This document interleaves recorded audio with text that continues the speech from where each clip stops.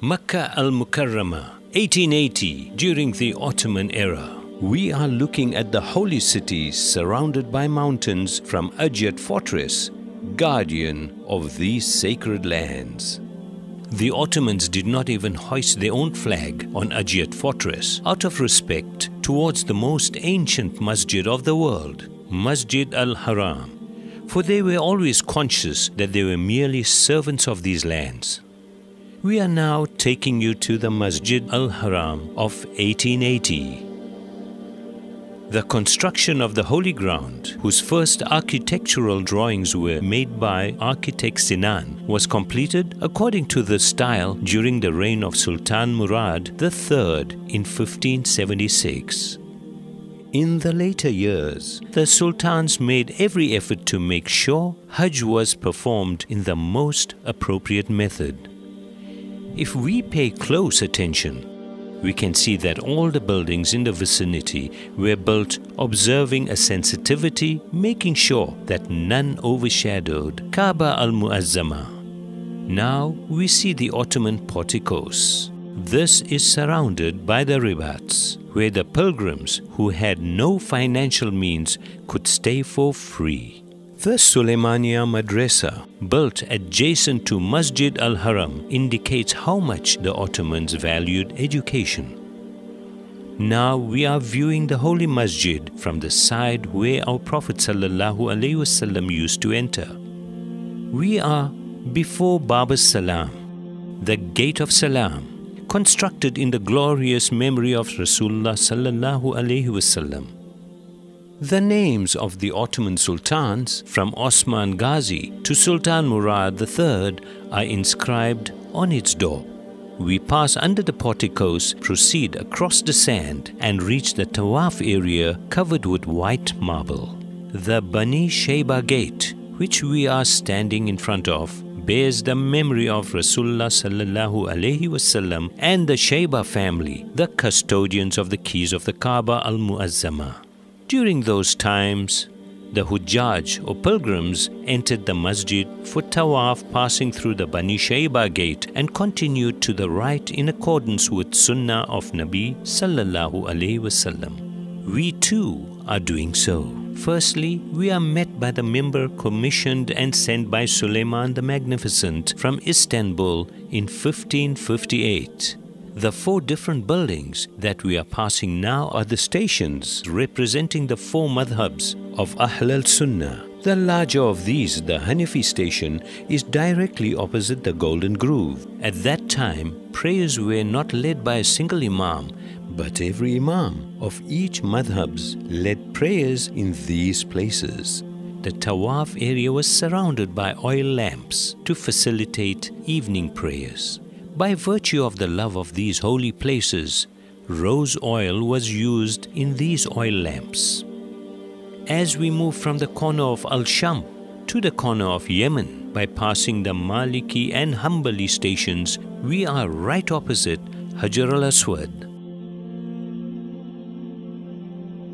The ruby from paradise, sent down to earth together with Adam alayhi salam. This is the starting point of Tawaf. Multazam, one of the exceptional places where prayers are accepted. By visiting the Hijr al-Ismail and the Golden Groove, we are coming to the front of the door of the Qiblah al-Mu'azzama.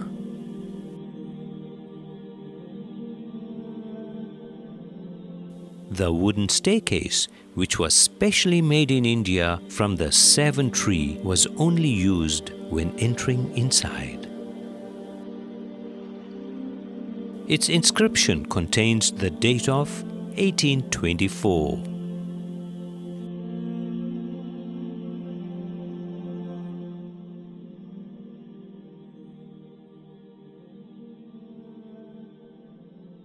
And now we are at the door of Baytullah. The excitement of seeing inside covers our whole soul.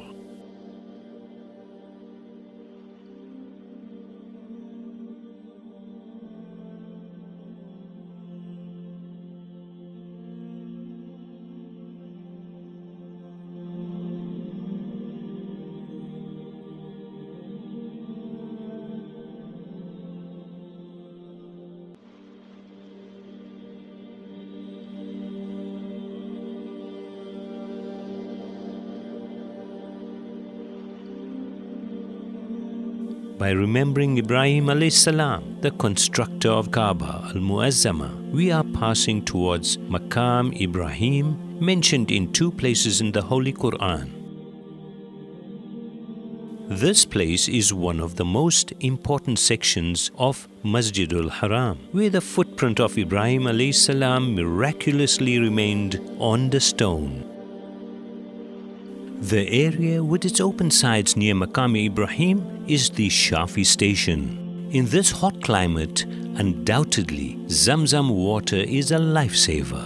We are leaving the Shaiba gate and moving on to the Zamzam building. The Ottomans built the first structure over the Zamzam al-Sharif well in 1517 and decorated its wall with ayahs and hadith relating to Zamzam. The well of Zamzam was surrounded by a silver fence, a gift from the Ottoman Sultan Ahmed I. We are leaving the Zamzam al-Sharif building, which is surrounded by public fountains, and by passing under the Ottoman porticos that were kept lower than the Kaaba al-Mukarramah out of respect.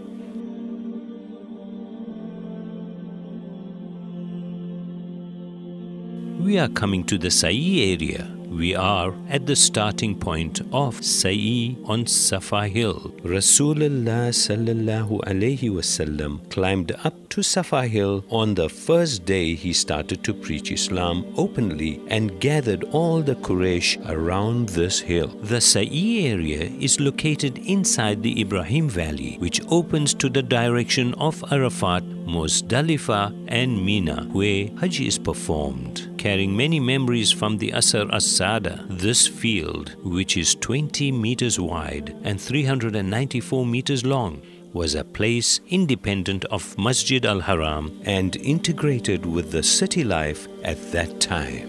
It was left uncovered and untouched in order to understand the hardship that Mother Hazrat Hajar faced and to feel a bit of what she was going through.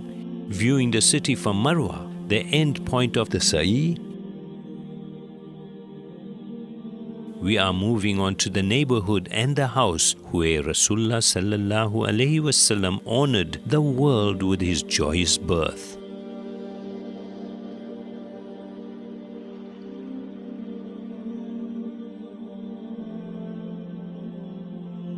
This place has been used as a masjid since the first years of Islam and was known as the Mawlid an-Nabi Masjid in 1880. Let us bid farewell to the place where the divine gazes have centered, the place where the angels frequent, and the Qiblah of the Muslims with the words of Rasulullah sallallahu alaihi wasallam. O Makkah, you are surely the best of places created by Allah, and you are the most beloved to Allah. Shukran and Assalamu alaikum wa rahmatullahi wa barakatuh.